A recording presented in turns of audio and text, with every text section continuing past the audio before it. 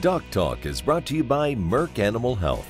By integrating the comprehensive animal health product portfolio of Merck Animal Health with the innovative technologies of All-Flex Livestock Intelligence, we are shaping the future of animal health, resulting in more effective solutions and healthier animals.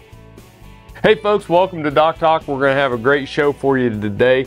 We're going to have Dr. Harold Newcomb here with us, and we're going to talk about ticks and how they have some sort of impact on your cattle. We're glad that you're watching the show. We'll be right back.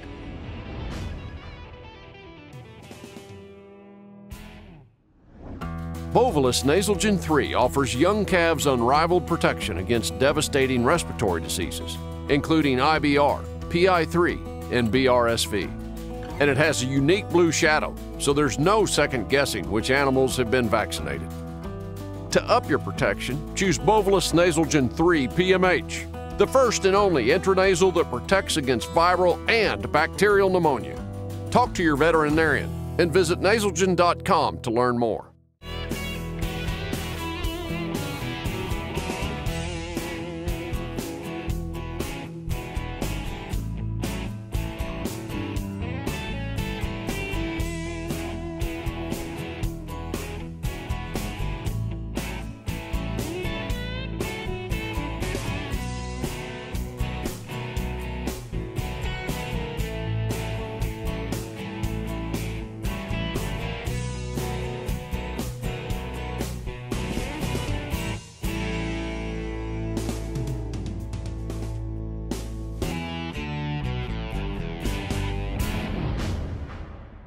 Hey folks, welcome to DocTalk. I'm Dr. Dan Thompson, and here with me today is Dr. Harold Newcomb.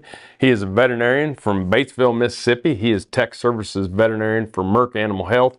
I tell you, that meeting y'all did in Mississippi was so much fun. Well, good. We're glad you could come down. That was some of the, I told people, I said, if you want practical take-home information, I've used more stuff from that meeting. That Southeast Stalker meeting that y'all did is just tremendous. Well, thank you. Thanks. So we're going to talk about ticks. Nobody likes them, and they cause trouble, but they can cause some pretty serious damage. Yeah, the thing about ticks is, you know, they carry a bunch of different diseases, but if you look first, just look at the overall what they're doing to the animals, and they're decreasing production. Okay, because that animal is irritating from the bites of the tick. They also suck blood, so they're more likely going to be anemic. So what you're going to basically start seeing is, besides the ticks, you'll see production go down, whether it be reproduction, milk production, average daily gain. You're going to see some sort of loss from a tick infestation. And when we see tick infestation, sometimes we're not just talking about, you know, like you or me, you find a tick on you. We're talking about some of these cattle can get them in their ears and around their head and their neck and armpits and different places and really pack them in. Yeah, I mean, it just depends on which tick that they've got. But I mean, obviously that ear tick in parts of the country can be very serious because it will mess with the ear canal. It'll make them lose balance. You know, so it can really be a serious deal for those guys. If you're, you know, sort of in our neck of the woods in the South, it's going to be the Gulf Coast tick, the Lone Star tick, okay? And then if you're over on the East Coast and it's working its way west, you've got to worry about the Asian Longhorn Tick. If you're down on South Texas, in that part of the world, it's the cattle fever tick. Yeah, probably the easiest way, and you said this about talking about resistant parasites. The best way to get them to go from one area to another is on four legs and in a trailer. Exactly. I mean, if we look at the Asian Longhorn Tick, we'll talk about that one for just a minute. That tick came into New Jersey, and since it's been here, and I don't know, 2017, 18, somewhere along in there, anyway, that tick has moved into around 20 states, okay? And how did it get there? It didn't crawl. It was transported on animals. Yep. Okay. And so when you buy an animal, say a bull, if you were buying it out of the East, you need to make sure that you inspect those animals very closely and probably treat them for ticks. Yep. And you know, it's no different than when we transport anaplasmosis or, you know, even West Nile virus came on an airplane, you know, mosquitoes on an airplane and things of that nature. But But when we have people transporting cattle the way that they do today, across state lines into different pastures, this is something that we're going to have to take more and more concern about. Yeah, you're gonna have to take a lot. You got to pay a lot more attention to what's going on. I mean, if you looked at the Asian Longhorn Tick, it was over on the East Coast, but it got into Tennessee, and Tennessee thought they'd put up the firewall, but they found the tick about 100 or 150 miles southwest of where they thought that they would originally find it, and it was just four wheels brought it in. Yep. Okay. Well, this is going to be some interesting information, something that will make you sit up and probably have an itch or two. But we're going to talk about ticks more with Harold Newcomb when we come back.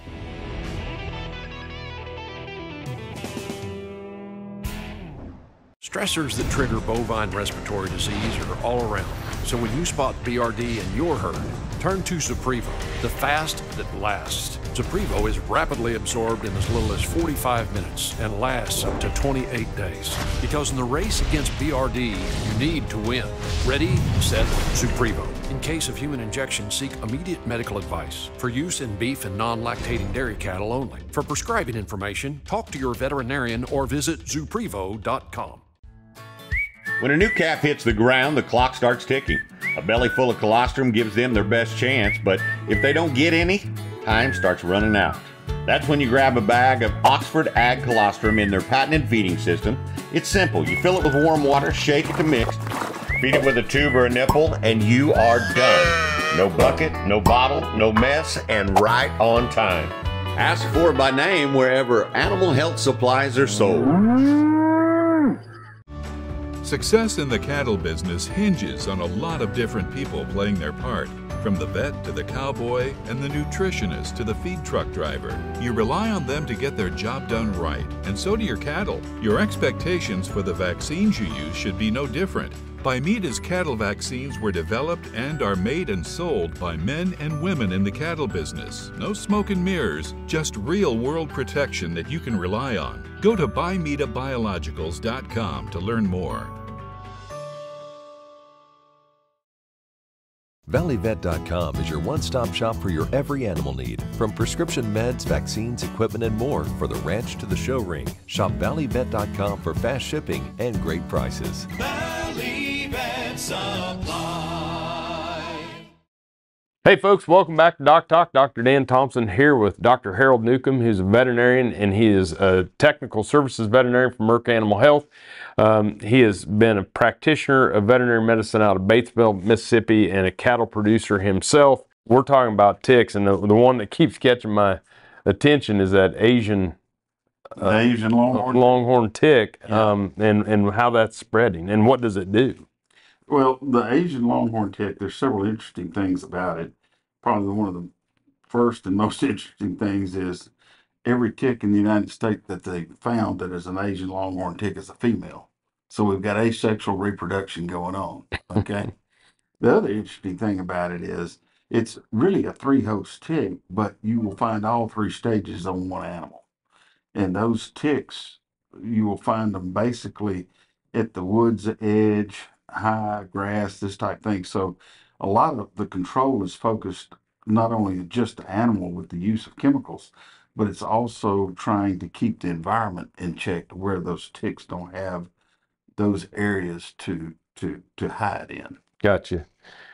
So as that tick is spreading, what are some of the things that it causes? All right. So, well, obviously it'll cause blood loss, but the biggest thing that it's caused now that was introduced in the United States is a disease called Theileria. Okay. Theileria looks a lot like anaplasmosis, except for there is no treatment for it, or no, let's say, shall we say, acceptable treatment. Right. Okay.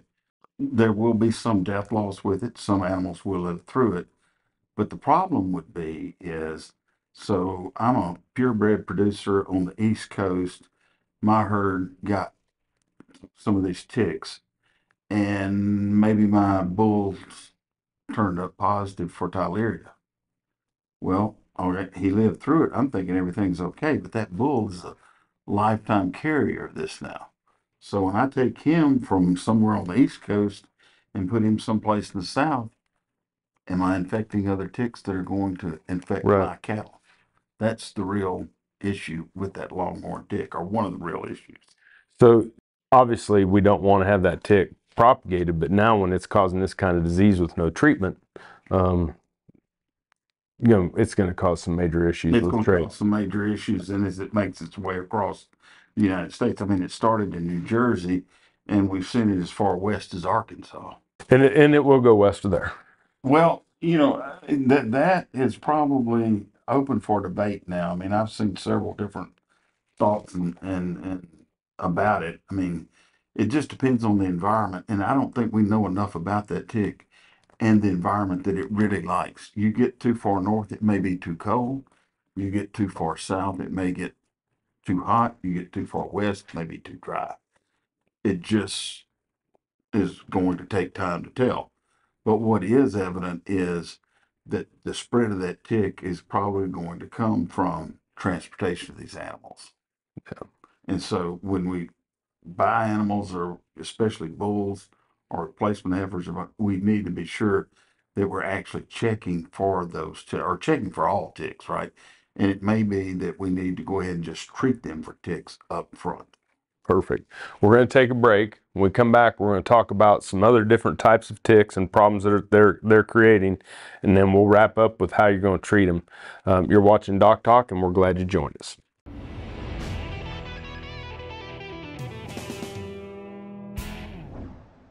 Bovolus Nasalgen 3 offers young calves unrivaled protection against devastating respiratory diseases, including IBR, PI3, and BRSV. And it has a unique blue shadow, so there's no second guessing which animals have been vaccinated. To up your protection, choose Bovolus Nasalgen 3 PMH, the first and only intranasal that protects against viral and bacterial pneumonia. Talk to your veterinarian and visit nasalgen.com to learn more. When a new calf hits the ground, the clock starts ticking. A belly full of colostrum gives them their best chance, but if they don't get any, time starts running out. That's when you grab a bag of Oxford Ag Colostrum in their patented feeding system. It's simple. You fill it with warm water, shake it to mix, feed it with a tube or a nipple, and you are done. No bucket, no bottle, no mess, and right on time. Ask for it by name wherever animal health supplies are sold. When it comes to treating BRD, you want a product that you can count on to get the job done at an affordable price. Macrocin by Bimeda delivers on both. A straight-shooting, no BS tulathromycin that does what it's supposed to do. End of story. You don't need to take our word for it, though. Go to macrocin.com for customer testimonials and head-to-head trial results. For your cattle and your bottom line, choose Macrocin. ValleyVet.com is your one-stop shop for your every animal need. From prescription meds, vaccines, equipment, and more for the ranch to the show ring. Shop ValleyVet.com for fast shipping and great prices. Valley Vet Supply. Hey folks, welcome back to Doc Talk. Dr. Dan Thompson here with Dr. Harold Newcomb. He is a technical services veterinarian with Merck Animal Health. He is also a veterinarian and cattle producer out of Batesville, Mississippi. We're talking about ticks, and there's basically two others, but the tick fever, or the cattle fever tick, yeah, is something we probably need to visit about. Yeah, because it would carry babesiosis.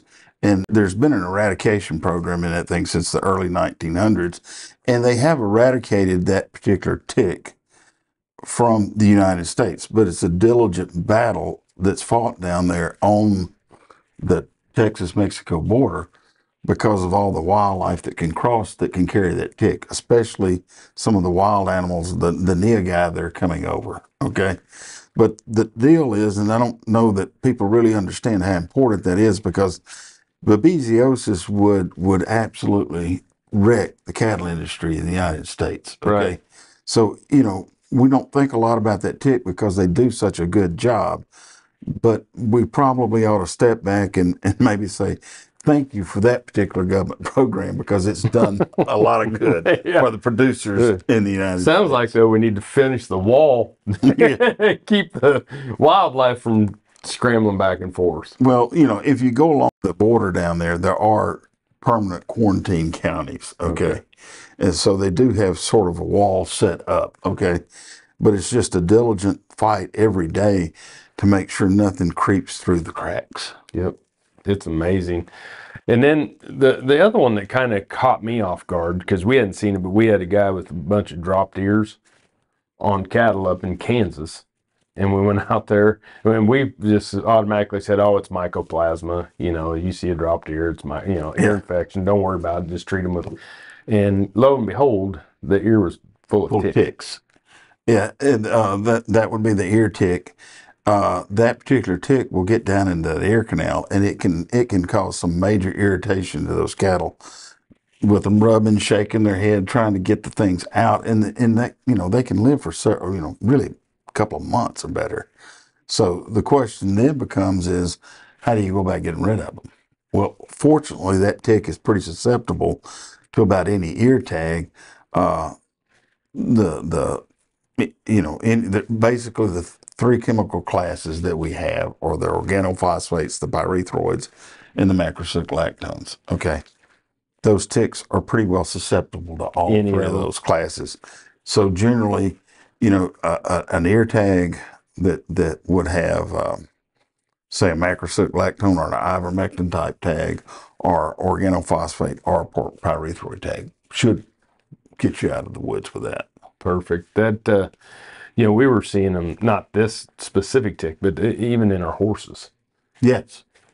And if you think it's hard to get a tick off of a horse anywhere, try to dig ticks deep out of the ears of a horse.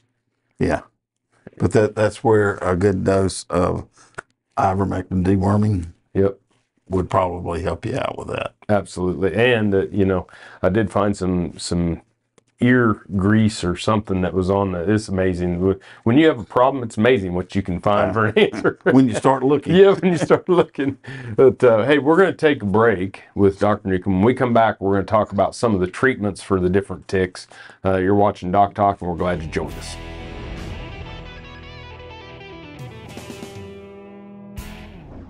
The Alertus on-farm pregnancy test for us has been unbelievable time saver, because we can do it whenever we want. My favorite part about Alertus on farm, we can get results fast. In 20 minutes, whether that cow goes to pasture A, B, or C. It's just very efficient. It's going to make you a lot of money. You're not going to have open cows standing there all winter looking at you, and you can do it on your time.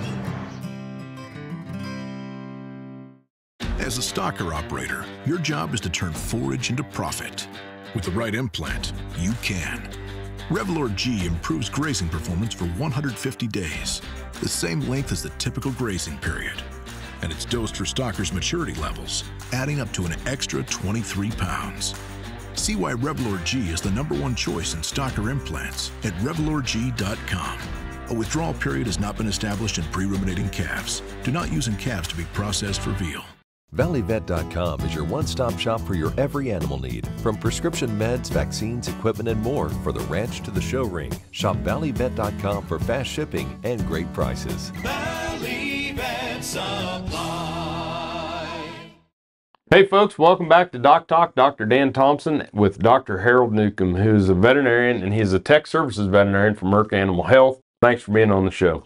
Glad to be here. It's always fun to have you here and talk about things. And we're talking about ticks, and you talked about treating them.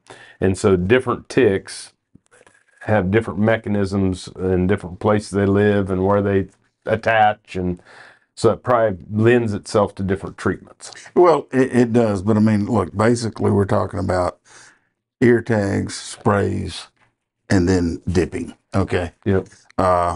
Nobody dips anymore much except for as those animals are coming across the border, those dip bats, okay? Those generally are some form of an organophosphate. Most all those animals are treated down there with some sort of macrocyclactone. But, like I said on the ear tick, most ear tags will work on that. So it's really a combination. If you're going to spray, you need to wet down the entire animal. And then, you really need to look for places where the ticks tend to congregate, which would be the brisket up under the front legs, the back legs, scrotums on the bulls, this type thing. So you want to look there, and that's where you want to make sure that those animals actually get treated. Right. Well, it's no different than lice and all the different types of external parasites that we deal with. This is not a one and done. No, it's not constant. It's a constant battle, but there's a seasonality to it, okay? And it depends on really where you are in the United States. I mean, if you're looking, say, like at the Gulf Coast and Lone Star tick, that's probably more of a spring, summer tick for us, okay? The Asian Longhorn tick really doesn't have a seasonality to it, I don't think. I think that tick is pretty much out and about most of the time. Everybody wants to know, well, what time of year do I need to be looking for? Anytime you see ticks, you got issues. Right. Because of the diseases that they can transmit. And then we see things where we burn pastures and don't burn draws. Yeah. You just put them all in the draw, and then when it gets hot, all the cattle are in the trees in the draw. That's right. So you just multiplied your problem. Right. It's the deal of using common sense along with the chemicals. Yeah. Obviously, they're easier to kill than I thought they were going to be when we started visiting. Because I feel like anything kills them, but obviously it does. Well, yeah, I mean it does. There is some resistance issues in ticks, but we don't see a lot of resistance issues in the United States. Most of that would be stuff coming from Mexico. Okay. Sure. And especially with that cattle fever tick program, they really do a pretty good job of checking those animals and keeping that tick in check down below the border. Yep. So if you had something to just kind of give a wrap up or some advice for someone when you're just talking about ticks, is it, if I'm buying cattle, what do if you're buying cattle, you want to inspect, you want to look, probably want to ask the producer or the seller, the breeder, have you had some tick problems before? Is there any history of the Asian Longhorn tick around here? Okay, because the Tyleria deal, it's real, and it could be a major issue, and it's going to be one that is probably bought and brought to you. You're probably going to buy that problem and bring it in, okay? Yep. Whether it be with the tick or it be with an animal that's already been exposed to that disease and has recovered. Perfect. Great show. Great information. Appreciate you being here. Appreciate y'all watching DocTalk. Remember, if you want to find out what we do, you can find us on the web at www.doctalktv.com. Always work with your local veterinarian. With Dr. Harold Newcomb, I'm Dr. Dan Thompson, and we'll see you down the road. DocTalk is brought to you by Merck Animal Health. By integrating the comprehensive animal health product portfolio of Merck Animal Health with the innovative technologies of All-Flex Livestock Intelligence, we are shaping the future of animal health, resulting in more effective solutions and healthier animals. It's the drive, the passion, the unbridled desire to be the world's greatest. It's the early mornings, late nights, and every hour in between spent grooming the next generation of champions. We're with you through the best times and the tough times. Seeing your horses through inevitable health scares and setbacks you never saw coming. Everything they deserve is here, delivered fast. We'll work hard for you so you can work hard for your dreams.